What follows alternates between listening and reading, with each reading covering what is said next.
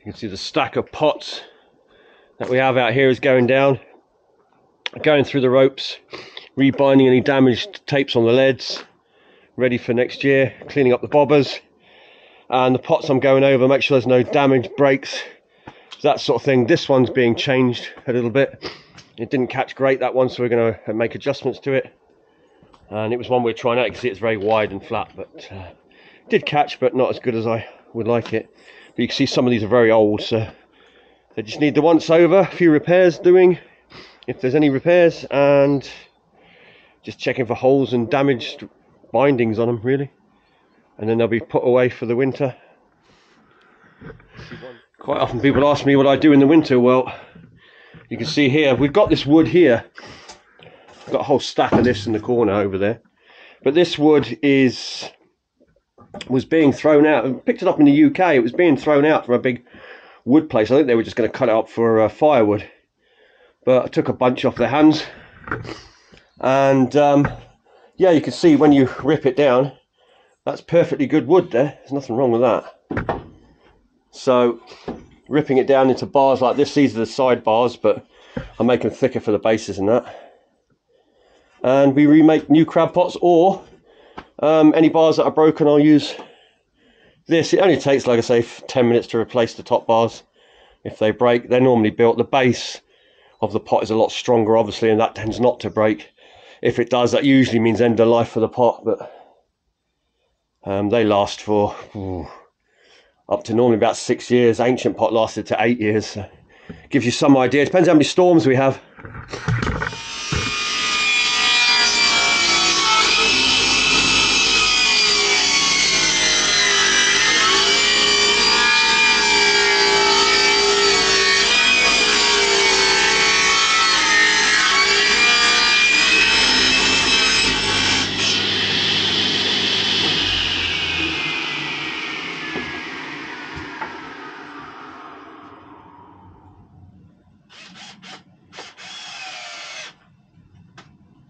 Now, while I think of it, Keith and Val, viewers to the channel, have kindly sent us a couple of gifts. What are they? I'll show you. They are these. What is that, you may ask? I'll show you what that is. That is knife sharpeners. These will be really, really useful out on the boat on keeping an edge on those knives. Because sometimes those knives, they blunt off pretty damn quick on the boat when you're cutting up a lot of things, going through bones and that. But this, quick slide through with the knife a couple of times and we'll have the edge back. So thank you very much. Right, so let's get back to today's video, back out on the boat.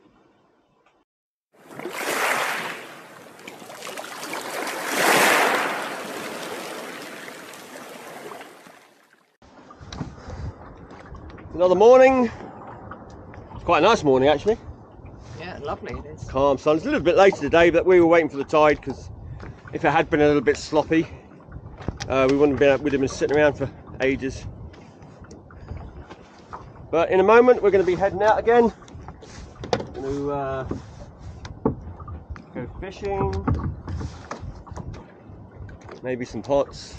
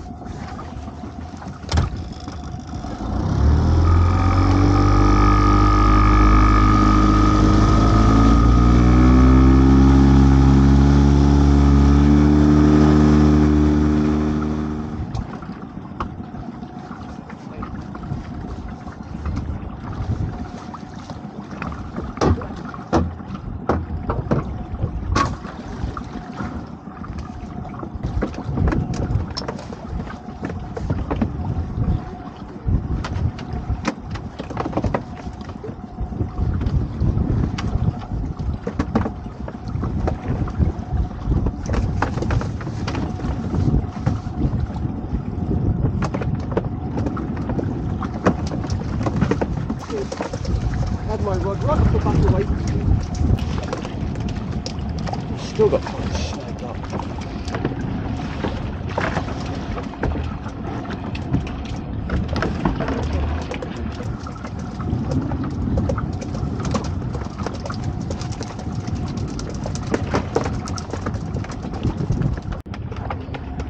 Mackerel. Nice Mackerel. size. Yep. Yep. They really are.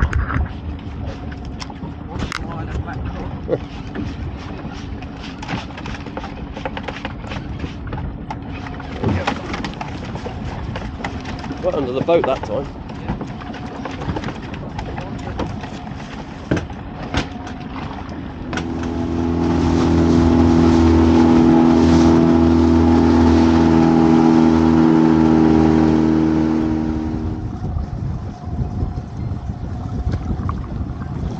So we come out right out to sea.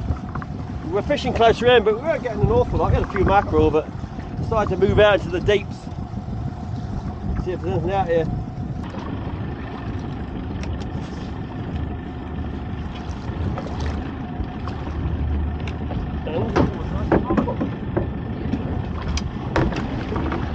Oh look, somebody's picking up parts. We'll be keeping that one, it's big enough. It's also its stomach's gone, its swim bladder's blown. This time, and the next one we'll go left my mark.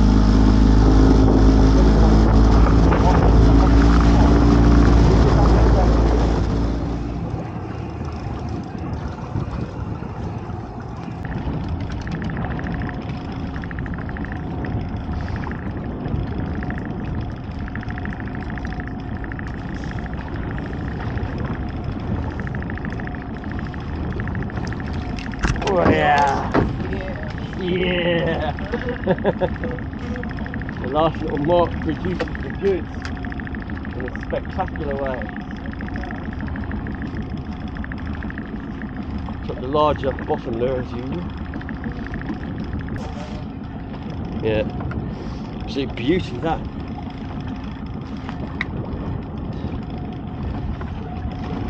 Comes another. Not so big. Still a good fish though. Good fish.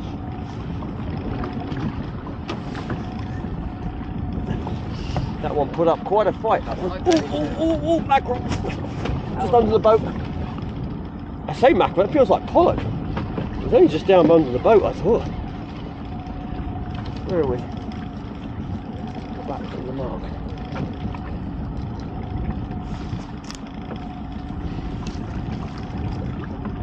Another one. Yeah, good one too.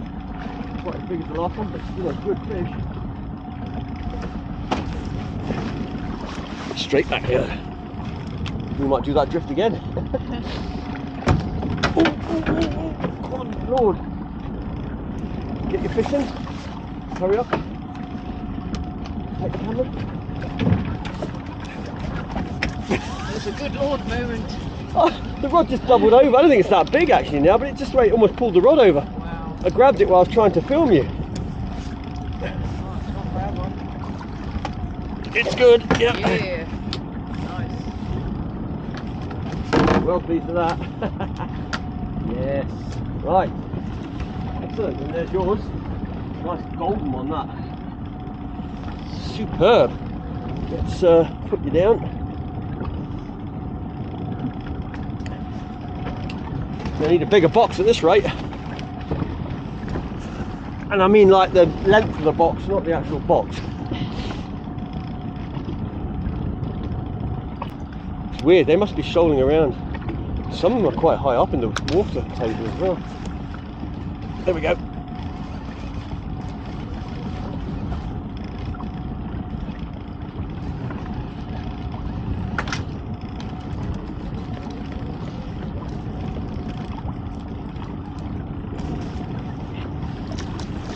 Oh, yeah, it's gone. Slow retrieval, really slow.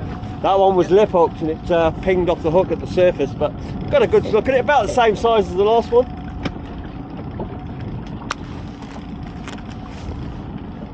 Oh, that's a little one.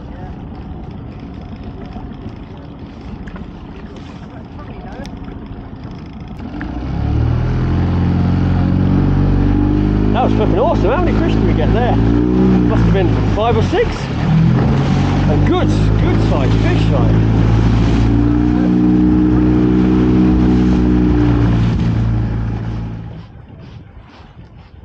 Oh, there we go. Oh, heck. That ripped line. That ripped line. That ripped line. Definitely ripped line if you didn't hear me. Eh? You're off as well. Hey. Another good one. We're getting some absolute crackers today. Look at these fish.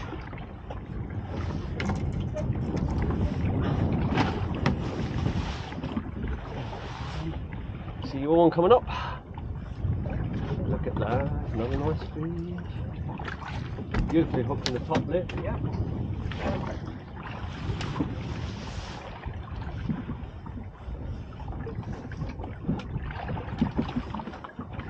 Today it's all about the pollock.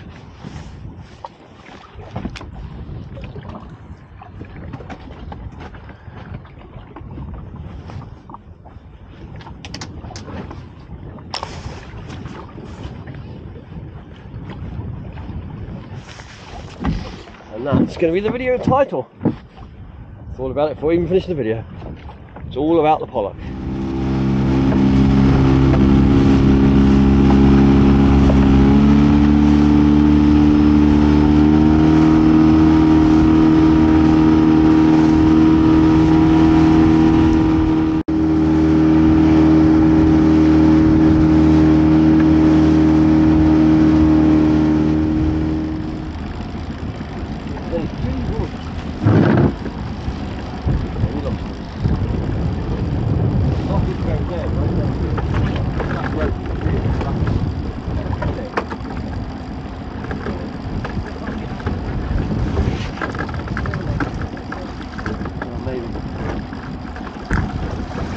What was I saying? There's the pot in here. Goes back.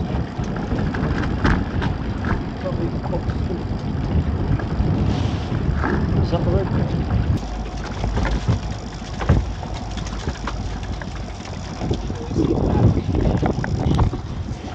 Well, I said I didn't think anybody potted here for a while. Look at it.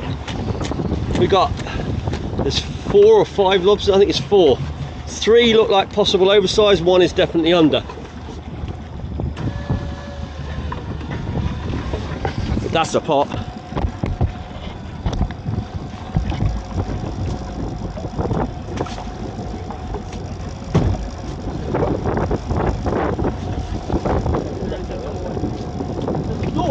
It's a door pot! Woo! They went in the door pot. Hey! About time I got to use the door. So that's one legal one. That's another legal one for sure. I don't have to gauge these. I know for a fact they'll be legal.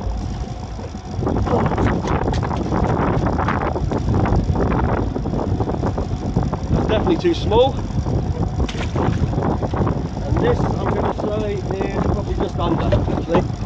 There'll be 2 in that pot. Oh no, it is legal. 3 then. 3 lobsters. And that one. Nice. Nothing in that one? Oh, you got a little one.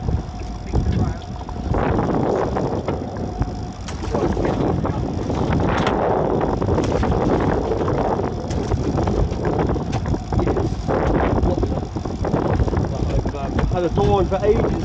Probably only used it like twice for this door.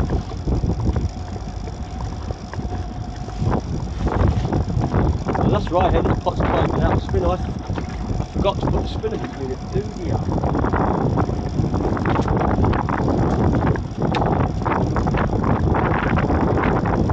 That popped enough with lobsters, and we'll pull that pot back a bit. On the crowd though.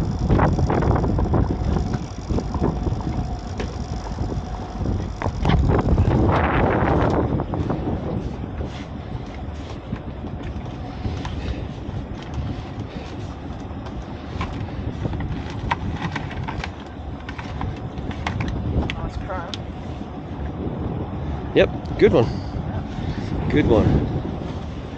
Have you thrown the lobster out, or is he still? No, I've still got him. Okay. It's only small. Yeah, but we want to see. We want to see. We do. You want to see? We want to see. You want to see? There's the sea, right there. There he is. Little bibby one. Bibby. Yeah. Okay. Over he goes. Right, let's get back to it.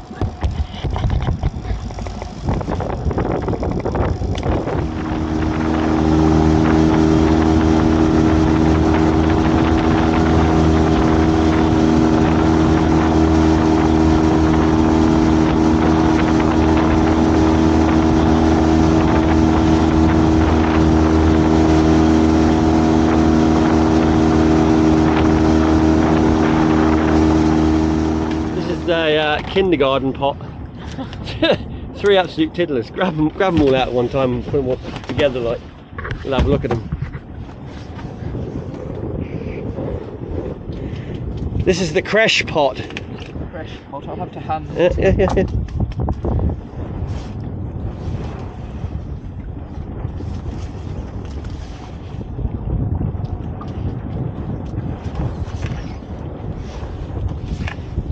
Yeah, the creche pot, that one. Watch it don't grab each other. His dear little wings. Yeah, there you go. Whoop.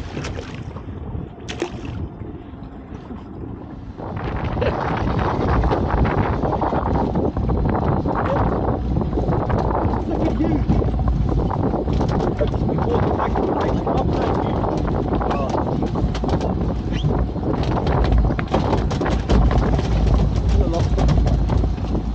That spider crab. Oh, not that one.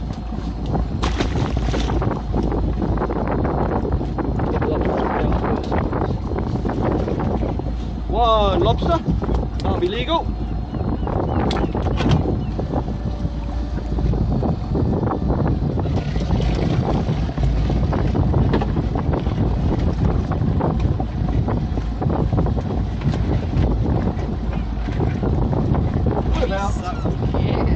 That's a beauty. It's got to be another 4-pounder. I would say, yeah. That's a heavy old crab. 4 pound maybe, that one. They're so packed full, aren't they? Yeah. It's got a nice set of claws, that one though. Lovely set of claws, that one. An absolute beauty. Right.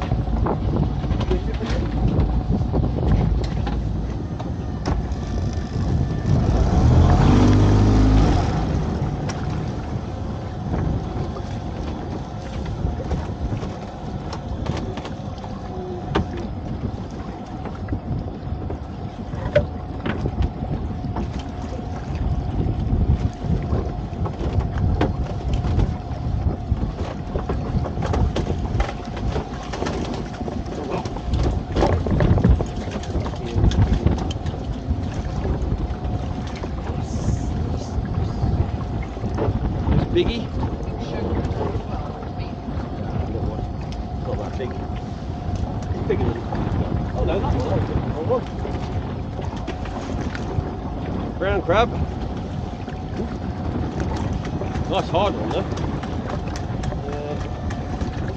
Yeah, your name. Just keep it coming in.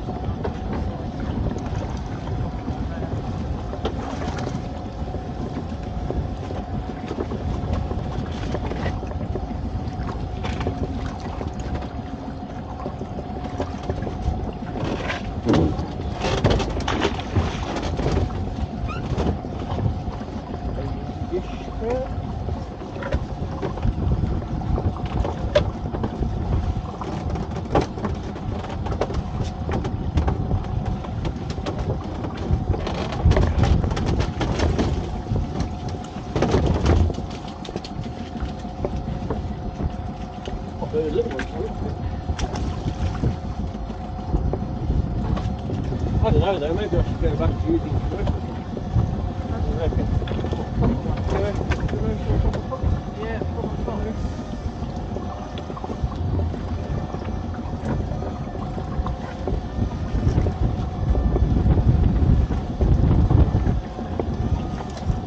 There we go, they'll all be undersized. They're pretty cool, huh? Teenage pot. Yeah, that's the teenage pot. We've had the kindergarten pot, now we've got the teenage pot.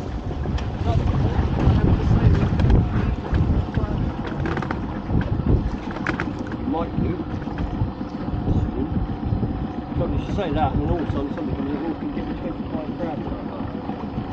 It happened last year. The year after the year,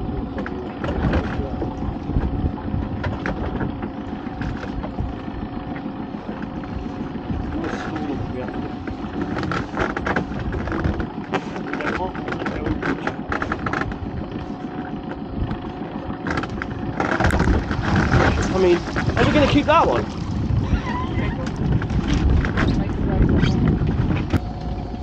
So, how big do we actually go to keep them? is this colour? Oh yes, I reckon that's quite So that's a normal size, biggish one. Yeah. Can't get my hand around it, that's older. There's that. Then we have this one. So This is an old boy, this one. Yeah, he is. Yeah. Look at the size of that. Compared to That. That's the normal keeper, big one. This is a really big one. So, what weight do we reckon?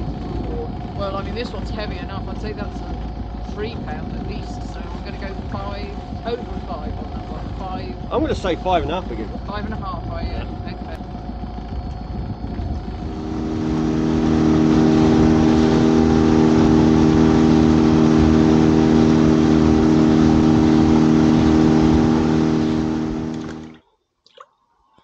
So Rebecca's just putting the mackerel we had into a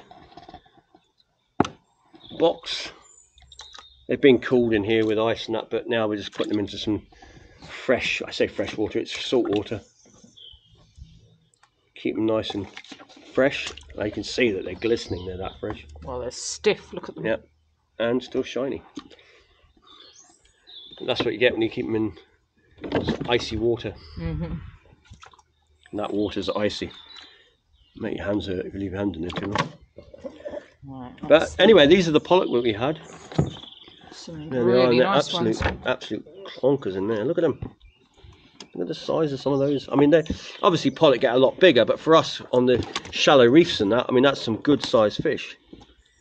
You know, no wreck fish or anything like that. These are proper reef pollock, or ones that maybe migrate. Some are reef pollock. The golden ones are usually the reef ones. There was one, wasn't there? Oh, This it was one. really golden. Yeah, the different. But I mean, he's lost a bit you of can it see now, it a bit. You see the orange on it. But no, we finally got onto the very last mark we were going to fish, or we thought we'd quickly try, and there they were. So you can just about see a difference there. This one would have had a lot more bronze in it. What's the biggest? What's that one underneath? At the This bottom? one is the biggest one. There's another big one. That one there, yeah, that's a nice one as well. Look, yeah, absolute crackers. Right, well there you go. That's a pollock session finished and very successful.